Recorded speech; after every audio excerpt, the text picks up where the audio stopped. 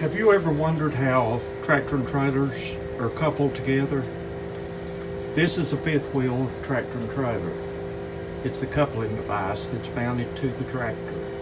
Those yellow jaws there will go around this pin on the trailer. That's what holds the trailer to the tractor.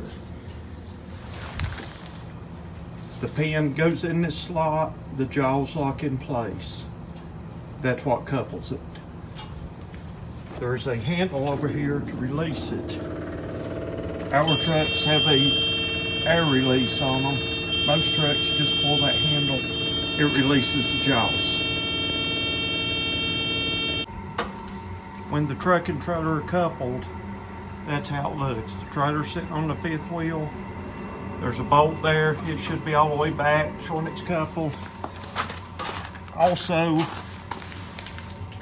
you can look up and under the trailer, shine a flashlight up there.